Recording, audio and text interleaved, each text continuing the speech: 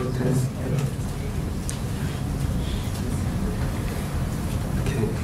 am I on TV? Okay, how long do I have? How many minutes do I have? 30 minutes. 30? Yeah. Okay. So, alright, nice to be here. Today I'm sharing a little side project that I have, which is built with Electron. I call it Space Radar.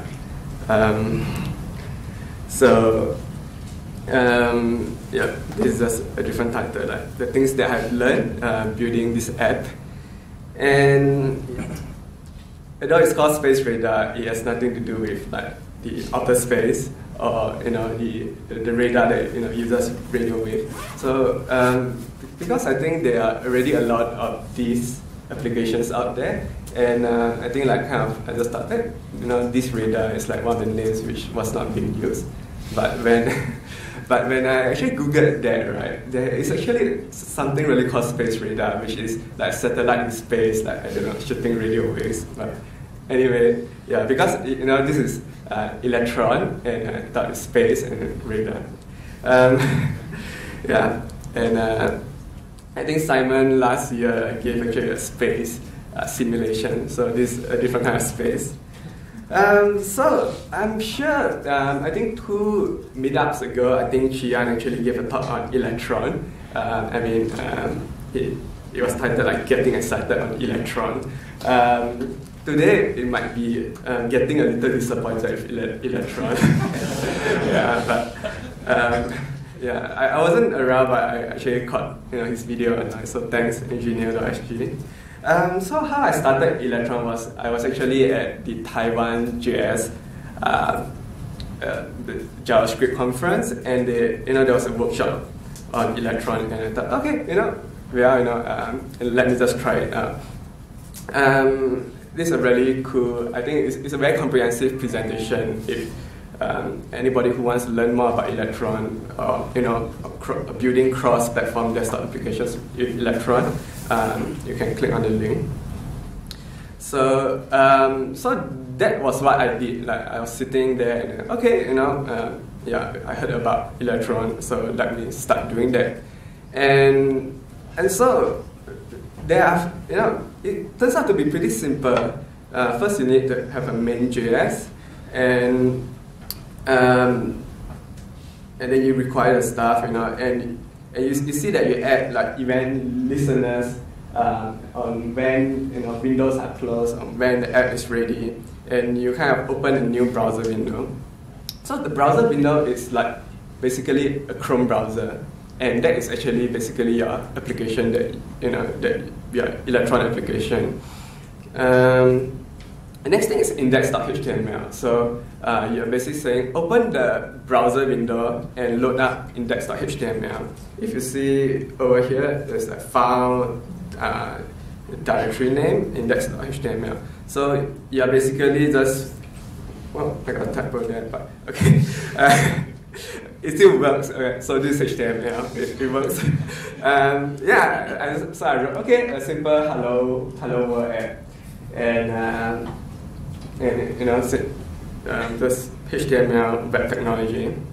And how do you run Electron? So one way is that if you have npm installed, you have node installed, you can just npm install -g for global, and you can that will install like Electron pre-built into your system, and you just have to run Electron dot, which basically means run the main.js in your directory. And yeah, and I said like you could create an Electron app in less than 4 steps. So by the 3rd step, you are already running an Electron app. So if let's say, do you want to let me do a demo? Okay, let me just. Wow. This is really high resolution.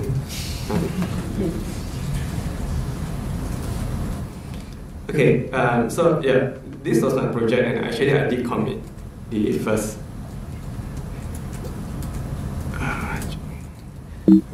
Oops. Sorry. a little nervous and you can just run Electron. Ta-da! Hello world! Alright. Okay, so let's go back. And this is if you think, wow, it's so awesome. I'm a JavaScript developer and I can actually create an app. So this packaging where you this npm module which helps you with packaging. And if you run this command, it basically generates a map application that's the platform Darwin. And you can actually target it for Windows and just put platform equal to Win32. And it will generate like the binaries which you can zip it up, send it to a friend to run. So yeah, that's for Hello World in less than 4 steps. So so I think Electron is really fun. I did actually try Node WebKit in the past, and basically using HTML and JavaScript, you could actually create you could have an app which you can package and for somebody to download and run it. And as I continue to play it a little, you feel comfortable because you can actually use whatever the way you write Node code, or the way that you develop for the front end, and you use Chrome to view a web page. So basically, as a JavaScript developer, you now have an avenue where you can actually write native apps. So actually now come to why I actually wrote this app is that, like for example, I wanted to upgrade to App Store update, and they say, oh, you do not have enough space. Yeah, and so this is what I usually get, like because this is a MacBook Air, and it's running like SSD, and it's really easy to fill out your space really fast. So of course, the thing to do is like figure out what's taking up all my disk space. And it turns out that there's one way you can do that is to run the du command, and it's kind of an interesting question. Okay, du is like any decent developer who knows Linux command would know, but it turns out, wow, there's actually so many answers, and different permutations where you can du and you can grab it, you can sort it, and yeah, just it's quite entertaining to read that track. But for me, I think it's like I want to know where my space go to, but every time I want to run a du command, what was that switch, and then I will have to go and Google that, and then I'll go back to this Stack Exchange thread. So basically, this app is like scratching my itch, to actually have an app to visualize my disk space. And so when I was playing around with Electron, I said, oh, well, there's a really cool visualization library called D3. And if you go to its gallery, you can see, wow, there's a lot of beautiful kind of charts. And one of them, if you see over here, is called the sunburst visualization. And over here you can see the tree-man visualization. And it turns out that these visualizations were actually useful for this for this space visualization. Although D3 being a JavaScript library has been used to create lots of interactive visualization on the web. So how do you use D3? Of course, you can download it. In this case, I npm install it. And one way to get started is that Mike Woodstock, who's like one of the creator of D3, actually has this webpage called Blocks, where he actually writes snippets on examples, where it becomes a way that you can actually learn through the examples. So basically, I just went to his example of like sunburst visualization, and you'll be able to see the code. And yeah, as I mentioned, that sunburst was actually like this research project, and it looks like from from really old computers. But anyway, this is like a summary of that. They asked users to use like Sunburst and tree maps visualization, and in general, the participants preferred the Sunburst tool, which is like which looks like flares coming out from the sun.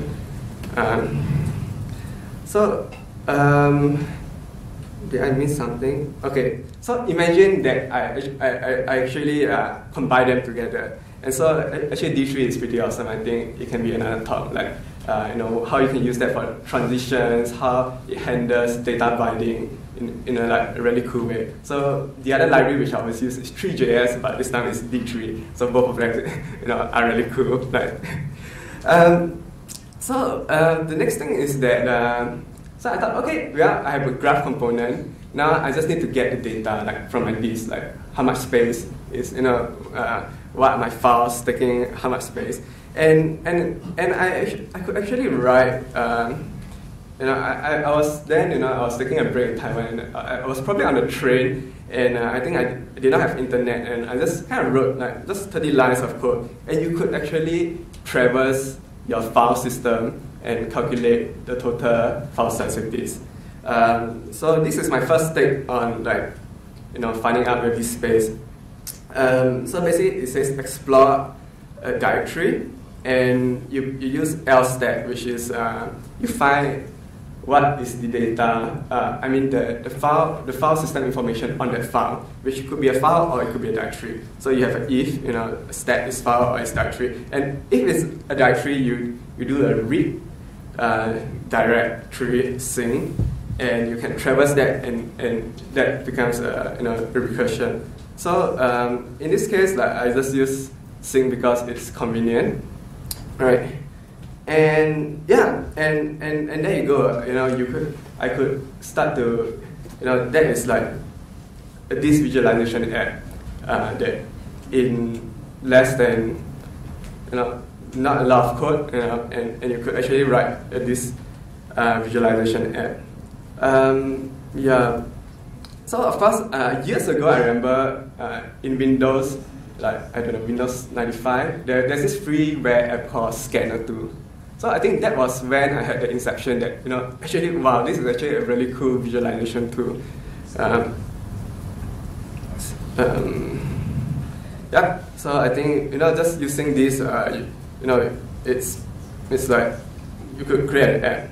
So of course, as it turns out that if you want it to be an app, like you can put an app store, you need to do more work. You need to think of the interfaces, and this is like just throwing the tree map in. So it's like it's not so it's not a happy ending yet. So it turns out that this scanning can be tough. The next challenge that I met is how do I scan my entire hard disk? When I tried this prototype, like wrote the code in a really short time, I scanned it with a couple of directories and it worked well. But the question is, how do I want to scan my entire drive, right? So I tried a different approaches. So first, like just now you see the synchronous method, and then I looked, when I got back the internet, I said, oh, there must be somebody who writes some node module out there, and sure, there's a node DU, right? And it turns out that there's somebody familiar that I know who has contributed to that project, all right? And so, but it's great to actually use node modules, but in this case, it does not fit all my needs because this returns me like the total results and not the breakdown of the individual subdirectories. So and then I tried to use using queue. So to give a bit of okay, so let me backtrack a bit to say that the why are we not using synchronous method? So I mean, as if you're a node user, you know that synchronous will basically block JavaScript, the JavaScript thread until after the operation is completed. So when you run it in Electron, right? that principle applies. Basically, when you're running a synchronous job, basically your UI will be frozen. So that is why you want to use like synchronous calls. And so so I thought, actually Node.du was using this library called async, right? So I thought, okay, I'll give async a try. And one of the things that I did was to wrap my the recursive file scanning into the async queue. So this is basically how you would use the async. The queue will call back a function when all the tasks are completed, and you basically wrap your the previous explore function, and you push like the job that you want to be done next, and so basically that can be done asynchronously. And one of the things that async queue does is that you can have a limit on the number of parallel jobs. So I set it to 10 to start, and then I set it to like different numbers just to explore. And it turns out that it solved the problem of not locking my UI, but there was a problem, like it felt like it was taking a really long time to scan like my disk, right? When I scanned my drive, it took 40 minutes. I decided, okay, let me just let it run and see like how long it takes. Right? And I decided after that, let me just throw away this library. I will just use asynchronous call. And so that was what I did. I changed the code to basically use, without any modules, just read directory, else stat, and yeah, it gave me like a speed up of like 10x. So instead of 40 minutes, it's 4 minutes. And I compared that with the speed of DU, and DU was giving me around 4 minutes for my entire hard disk. So so it means that actually, wow, actually Node is actually really fast, right? And only after that, then I thought about it. It could just be the async queue implementation. And I think some people would recommend Bluebird if you want to, you want it to be performant, but I've not like dived into that. So yes, it turns out that this is a common problem. There's a thread on Electron, and I think at the start where people were complaining, even the Atom editor seems to be locked up when you are scanning files, and like VS Code actually does a better job. So some commenters will say, oh, actually VS Code actually spin off another process and run that in that process, and so I gone around my journey to like figure out how I can best do that, and so this is surprisingly that this isn't really well documented. I think this chart was actually done by someone else, but you see the orange, it's called the browser process. Strangely, it's not the browser window. It basically means the Electron, the first place where you launch Electron, that's the browser process. And that's a parent, and that basically runs main.js. And when you create a new browser window, you call that the renderer process, right? And the renderer process basically loads HTML, loads JavaScript, and those JavaScript has no integration. So this is basically how Electron works. And this is and actually Electron, when you start to do beyond that hello world, right? You may need to communicate. You can actually create new browser windows, and you can actually communicate among them. But how it gets communicated is that the render process and the browser process can do IPC calls. So you could actually send message to the render process, and the render process can send messages back to the browser process. But when you want to send a renderer process to another renderer process, then you might have to do some code to hop around. But and so if you look at the API, there's this thing called remote. So remote basically encapsulates some of those IPC calls, so that you're basically saying that instead of you sending a message down and handling the code in main.js, you can actually, from your browser, process a remote, which is basically main.js, and you can receive a message and pass it to another render process. I hope it's not confusing, but you could actually read up on this. So what I did was basically that, similar to that, I basically say, okay, let me try running the DU operation, which is scanning all of these, the I/O intensive operation by spinning off a different process, and that would run, and it could be like 4 minutes long, it could be 10 minutes long. And so one of the things that I use IPC is that while it's scanning, I'm going to send like my progress updates, through IPC calls back to the first renderer process. That so your UI can actually see, oh, it's still scanning. You could actually preview stuff without waiting for the entire job to complete. So the first one easy way that I did not have to do that is just to say, okay, just please wait, But yeah, I just kind of went down this path of, thinking that, well, while it's doing something, let me preview something in the main render process. And so what I did, so what happens is that I generate a JSON which basically represents your file structure, your directory structure. So basically file size, and with the directory, then it will be directory with children, and so on. And the next roadblock that I found is that, oops, that JSON is getting larger and larger.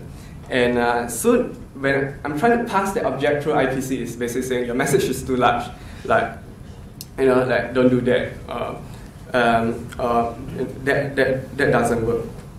So I tried like many different approaches. So backview is basically a way to have a different Electron process, but that's like running in an iframe in your current browser. A fork node process means that you can actually fork an Electron process, but treat it as like a node process. And the way which I ended up doing was to fork it and make the Electron window invisible. And how I transfer the data, when I discovered that I could use local storage, since they are both Chromium, and local storage has this property where when you update a key, all other browsers on the same domain would be able to get a change event. And I used that hack in some other places too, and I reused that, and it turns out to work pretty well.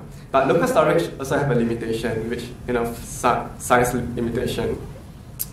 This was a little IPC using UDS project that I tried out. It turns out you can send like 100,000 messages a second. But so I tried all of them, and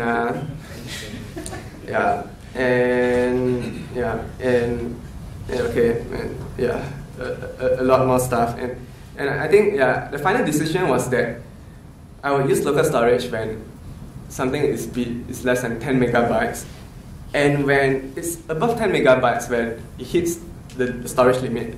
Since the nice thing about Electron is that it has like node permissions, and you can write a message to the file system, and then I will use a local storage to send a message over asking the other render process to read it. And it turns out that it's really efficient. Right, I did a lot of like tests with that, and I could like scan 170 gigs of my space. And yeah, and so this was like my first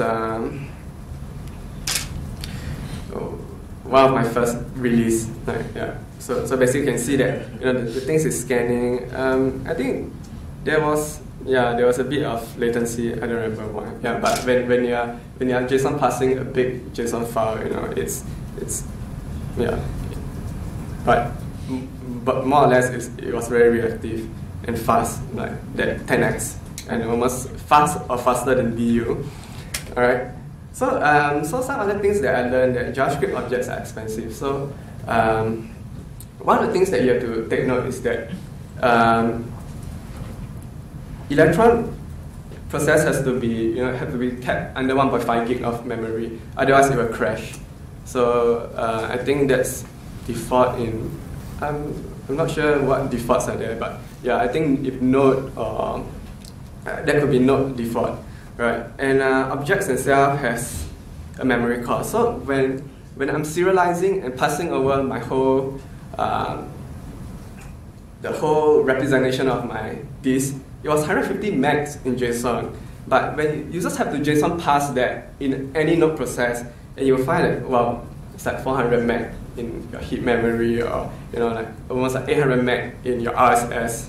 So when I'm doing that, I have to make sure that I have to be careful. Like I have my charts is displaying data, I have to deallocate them, make sure that it gets garbage collection, and then render the new graph.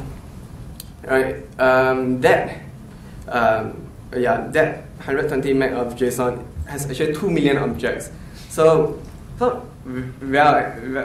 actually, there's actually so many objects in your file system, and just like, and if you try inserting 2 million keys in a JavaScript object, right, you'll start to face a challenge. And I mean, if you're doing Node at scale, right, then you face this problem. Like one of the library which my colleague has written is Judy FFI. Judy what do you call structures, data structures is an efficient way of like storing max of data, and 2 million keys. I think we tested that, and it was like it doesn't use any much heap memory, and it's not within V8 heap, but it's actually using nodes heap, which is almost like the way you do things in C, right? So other approaches which I tried was like using flat buffers, which is this actually serialization. One of the hotter topics like flat buffers, Captain Proto, simple binary encoding. These are serialization methods which they claim to be really fast because of zero copy. Like in C, you can actually read from the memory directly without having to deserialize that. So I thought, could I try that for JavaScript? And it turns out that Captain Proto, there's a couple of JavaScript implementations of that, but it didn't turn out to be really usable for me, or it was a bit complicated. And it turns out flat buffers has a JavaScript implementation which was which was merged, although there's no documentation. But you should try that, it's really cool. So when I use flat buffers, it takes up like just 100 meg of heap memory, right? And I think I'll get to that in the next slide. I say why I say JavaScript objects are fast, because when I use flat buffers, although it's 0 seconds deserialization, but for me to actually read to read that data structure, right, there's certain cost involved that takes me 5 seconds. While the JavaScript object, maybe it takes 1 second to JSON pass it, but it's like almost less than 1 second to actually traverse the entire node. So so come to another point, which is Electron apps. Surprisingly, there are certain things that you have to take note doing cross-platform. Like I think there's no magic bullet, but it turns out that when I tried to run that on Windows, right, which I have not boot up for a long time, but I have a PC at home, and when I decide to try that, it actually works. It's kind of like pretty impressive. So the next thing, which so after I released the first version, there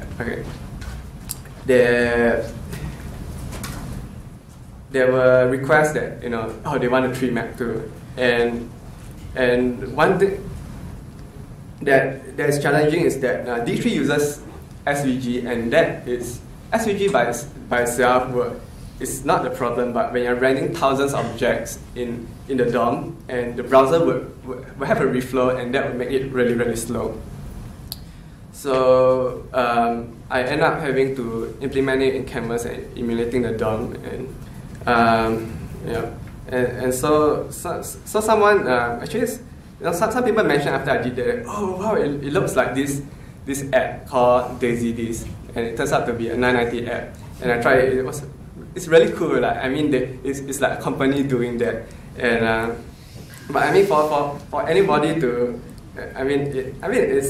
it's a compliment in a way that this is something that I did in just a few days could actually be pretty powerful.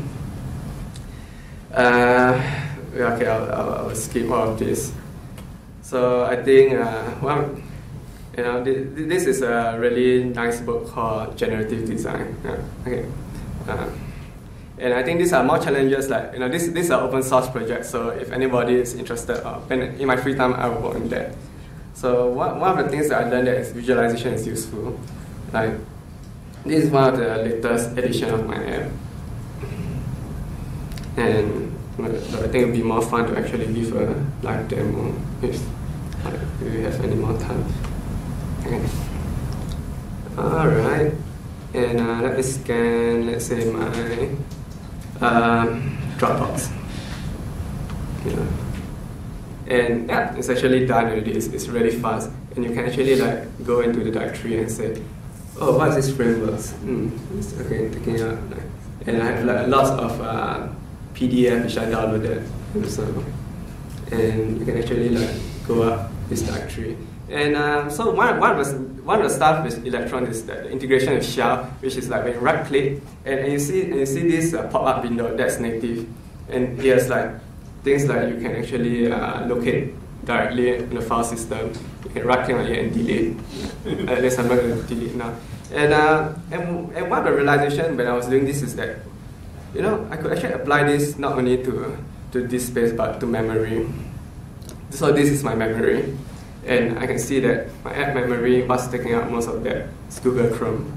And I actually tried with my colleagues, it's everybody's memory usage is being owned by Google Chrome. Alright. And there's a tree map representation of that. Yeah. Okay, so that's for a very quick demo. So I think the point is that people say, oh, this has been done before, but I think by me doing this, I learned a lot of lessons that I could apply that to to the memory, which I don't see any apps out there doing that. And and I don't think there's any apps which you can download right now which have tree maps and the sunburst visualization.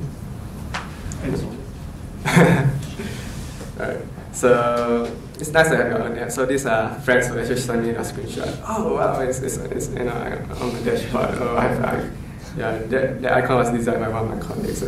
So I added a code Mike Bostock, who's again one of the main guys behind D3JS. He says that visualization leverages the human visual system to augment human intellect. And I think that's actually a rephrase of, based on the code by Engelbert. Sorry, I can't remember the name, but one of the forefathers of the internet. Okay, so there's a link to that if you're interested to take a look at that. So yeah, so I found that actually when I use this app, I could actually find a lot of stuff which is taking up my space. Like if you're using Google Chrome Canary, you will find that it downloads every version of every time it updates, and that takes up a lot of space. If you have Xcode, it downloads every new OS update, and over time it takes up really a lot of space. So and that could actually be nicely spotted with visualization. So that's me. I'm Joshua, if nobody knows me. I work for a Czech company called ZopIM. Right. And I found out this. So this is a little bonus. I found that if you rename your GitHub repository, they will create links. So click on any of the links, it will go to my GitHub repository. And yeah, don't want me again about upload this space. Thank you.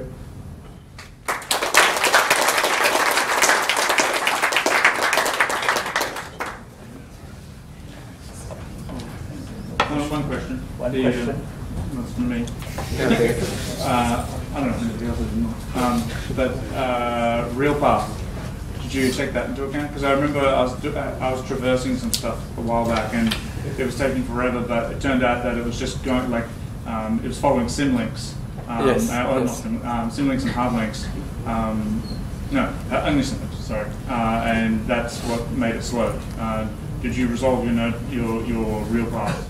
Yeah, that was basically a contribution to that, to the node DU. So basically there's the stat and there's lstat. So lstat will be able to, if it's a symbolic link, it is not a directory, it's a file. So you do not recurse, you do not traverse into that. So yeah, so did you say that was my contribution to node DU? Yeah. Oh, okay. So yes. Great. Let's take a short break. Yeah, take a break. Yeah, just a short break. I was thinking my name.